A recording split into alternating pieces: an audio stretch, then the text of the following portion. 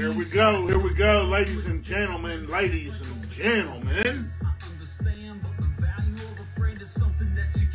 to the most underrated artist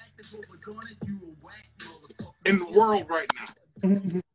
His name is, but it is representing the hero drip. What up, why? There it is. Oh my goodness. Ladies and gentlemen, Domangue and all of his pimp-ass glory is on right now. How you doing? Man, I'm having a good weekend. I've been excited about tonight since we talked about this. How's Kansas?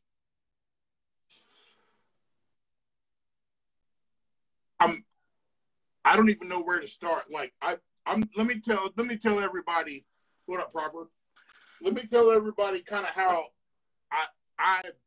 this all happened, me finding out who Domangue was. So I'm just this lowly country rapper, you know what I mean? I'm just trying to do my thing in Northwest Kansas. And I have an Instagram page, obviously, and anytime somebody follows me on Instagram, I always go to their Instagram page and kind of check out who they are, what they are, find out if they're an artist, and if they're an artist, then I always go check them out. So this name comes up, Domangue. I didn't know how to say it. I was like, I even made a video and said your name wrong. I don't even know if you ever saw that, but no, but usually everybody does.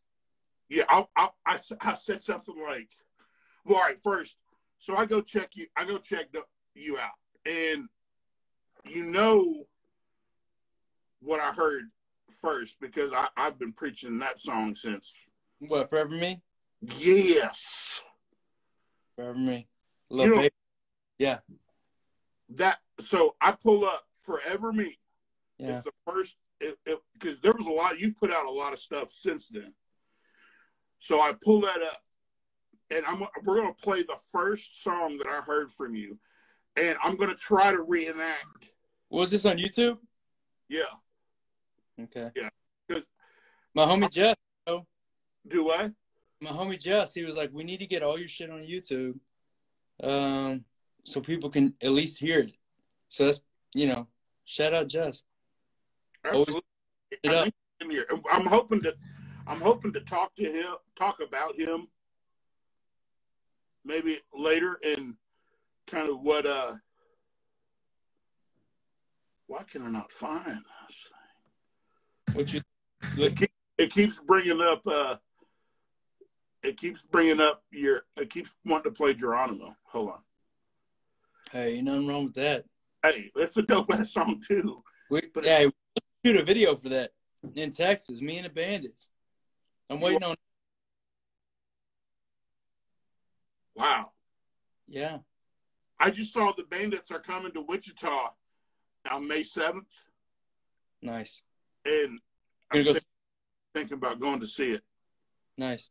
Because Wichita's only 3 hours from me. Yeah, they showed love from day. I got them always. Yeah, that was Geronimo's a dope ass song, and you crushed it on that song, dude. Thank you. It turned out. Yeah. It turned out. He reached out, or Tex reached out, and I was like, hell yeah, send me whatever. I got you. There you go. There was a couple of them I sent, and both of them were nice. Yeah. But that's the one they picked. I still got the other one. There you go. Yeah. All right, so I pull up his Instagram page, find my way to YouTube, and this is what I hear. And I'm like, okay. He's creating an experience. What, with Geronimo? No, I've got Forever Me playing. Yeah, Forever Me record. That's I just really started making music, and that's just what the vibe was to me. That was my vibe. I didn't know it was my vibe at the time.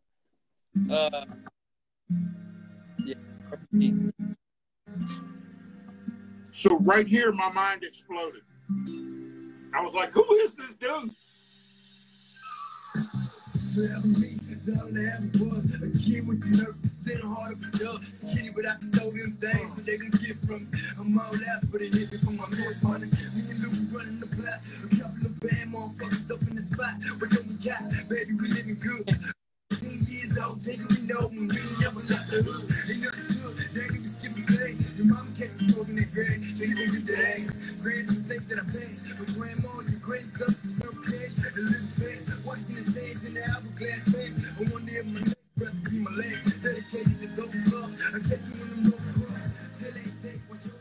Bro, Okay. talk Yeah. to me about that whole album. Okay. So I was just trying to find a studio where I could establish the vibe, right? Right. Where I could get a working relationship with somebody who could capture what I was trying to put down. Right. It was a bunch of trial and error in that time. It took me a while to find somebody that wasn't out of their fucking.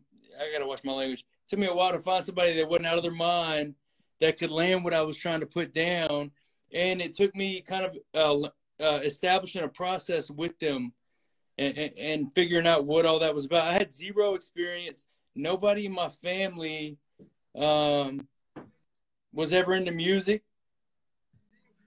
so music wasn't even a realistic thing. I got kicked out of band when I was in like 6th grade. No background. How did you get kicked out of band in 6th grade? I don't even know, bro. Obviously the guy who was in charge of band didn't know what he didn't know what he was doing, bro. I don't know. You know, like I was making jokes or something, and he was having a bad day, and that combination led to me getting kicked out of band. Regardless, I never learned how to play a note or what a key was or anything like that. But what I did know is like I just loved music, and at that time it was just essentially I loved rap music. Right. And I don't even know what made me think I could do. Well, I was up in New York, and long story short, I ended up coming back to Texas because a homeboy of mine was like, "Bro, you got to go make some records. This is crazy what you're doing." We were watching some videos. Go ahead. And I didn't realize it, but Texas has a scene like no other. I mean, but it's so, I mean, and it's got history. When you start talking about DJ Screw and like, you don't think of Texas as being like a rap hub, but it has its places that's made waves. Yeah, it never really got it got a little attention for a little bit. Yeah. But it didn't even scratch the surface when it did. Right. And then a whole generation of us coming up behind that. Yeah. Right? That's the real thing. But at that time, you know, it was CDs. We was watching 106 in Park, right? With AJ and Free. Yeah. And like we were discovering Pac at the same time that like Lil Wayne was coming up. So it was just like, it was a whole different world.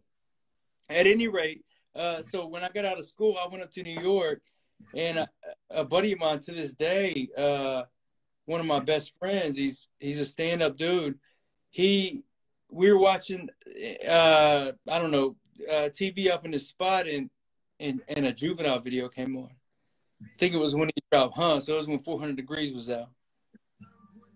And he said, man, that's so badass how they do that. Just like how somebody can rap like that. And I was like, that shit ain't that hard, because I was fascinated with it, right? So I'd been doing it at parties and shit like this. And so I did it, and he was like, bro, you got to go back to Texas. No, when you say you did it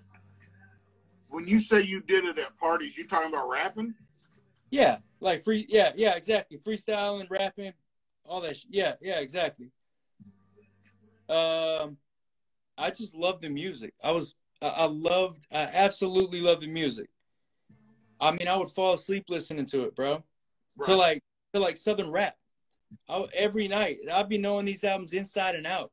Now, what I didn't realize at the time is that rap was the latest iteration of what I was interested in, right? Because growing up, I was interested in music the same way, but I didn't recognize it. And I didn't recognize it until, I would say, recently, like past 5 years, recognized it was a thread that really ran through my whole life, where I was fascinated by music, no matter what type of music it was. And it was always some crazy shit for my age. Right. Soul music, soul records. My pops always listened to like everything from like Elvis to like Creedence Clearwater Revival to like Van Morrison. And then on my mom's side, like we were always listening to country and shit. Garth Brooks was real big when I was young. So I've got all this, and I've been fascinated by the music my whole life. I was at that time I was putting a cassette in, and I was like rewinding it, fast forwarding it. Trying to like come up with the lyrics to Rodeo. Right. Yeah. And I never thought that, still at that time, I never thought that, like, at that time I was trying to go pro in basketball, bro. I was trying to go to the NBA. It had nothing to do with music. And then I hit a point where I was like, whoa, it dawned on me that like music was a thread, and I came about it so natural. Nobody ever turned me on to it, and nobody in my family did it, so it wasn't the obvious choice. It was always the hardest path, but I loved it most. My little girl told me language. I love that baby girl. Anyway, so